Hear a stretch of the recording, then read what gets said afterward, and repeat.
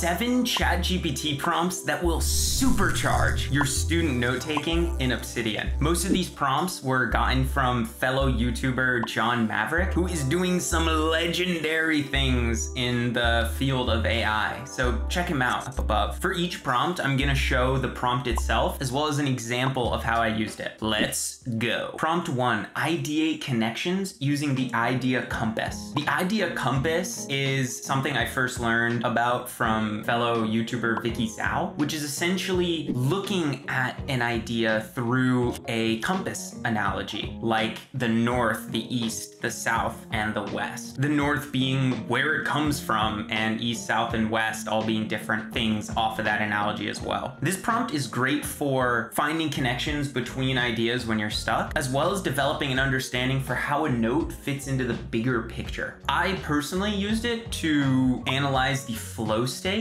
a bit more, and I found it really insightful in coming up with the idea of the flow state being connected to cognitive overload, because the flow state fundamentally requires that you are inside of the Goldilocks zone, which means you're doing an activity that's not too hard, it's frustrating, but not too easy, it's boring. And that really connects to cognitive overload in that if you're too cognitively overloaded, you're gonna be outside of the Goldilocks zone. So this is just a really great prompt to look at an idea I've known for a while and see it in a new light. Prompt 2 is simplify. This prompt is fantastic for trying to understand something, as well as explaining it through a background that you have. I personally have a big background in video games, as you might be able to tell. So I asked it to explain the complicated concept of non-duality in video game terms. And it gave me actually a pretty dang good explanation using the video game terms that I'm used to. So you could apply this to yourself using, I don't know, woodworking, or someone that is really good at running, or someone that's really good at hiking, anything that you want, any background. Prompt 3 is summarize. This prompt is great for taking long things and making them short.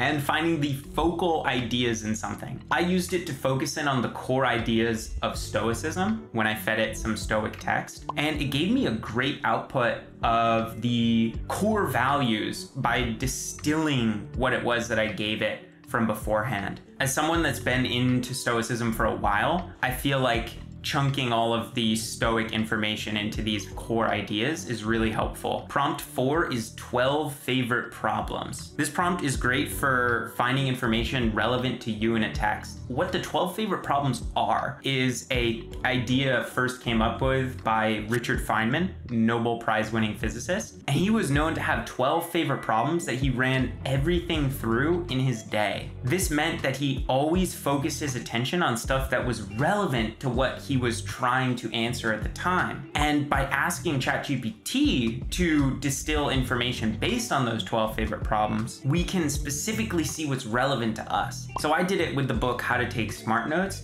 but just imagine how you could do this with anything, like asking it to summarize your book highlights based off of your 12 favorite problems, or an article, or anything. Prompt 5 is ideating conceptual notes. This prompt is great for people that use the Zettelkasten system of note-taking, as well as ideating conceptual notes you might not have thought of. For those that don't know, conceptual notes are a term that John Maverick and I use, which stand for notes that focus on one core idea, which allows them to be linked to other ideas inside of your note-taking system because they are so atomic. This doesn't mean they can't be large, but they focus on one idea. So I fed the ChatGPT some of my highlights from The Road to Character, and it came up with some really great concept notes that I could link out to other stuff, like the resume virtues versus the eulogy virtues. Now, some of this I would have thought myself, but I do think it is still a great way of finding those holes that you might not have noticed if you'd just gone without the AI. AI is your thinking companion, not your replacement. Prompt 6, finding related notes for a note. This prompt is great for when you know you want to connect two notes, but you don't know how to connect them. I fed it some notes that I had on Aristotle about how Aristotle believed humans' greatest purpose was in cultivating their character to show virtue in every circumstance. And I wanted to connect that to some book highlights that I took on Zen practice as well as Buddhism. So I asked it to connect those, and it actually came up with some great ways of connecting them that I might not have thought of on my own. So once again, this is great for brainstorming when you're stuck rather than replacing your thinking. Prompt 7, getting extra resources based on your highlights. This prompt is great for when you want a personalized list of resources to do further research on. So I was looking to get into behavioral economics, and I knew I had some highlights of stuff that resonated with me from the field. So I fed it to ChatGPT using this prompt right here, and it gave me 2 books which are really well known in the behavioral economics field as being just phenomenal. And those are Nudge and Thinking Fast and Slow. Now I've read both of them, and my God, they are fantastic reads. Highly recommend. But imagine doing this with anything. You could feed it some highlights that you've taken on other books and get more personalized recommendations. And this is how you create a personal learning plan instead of going online and taking a curriculum that might not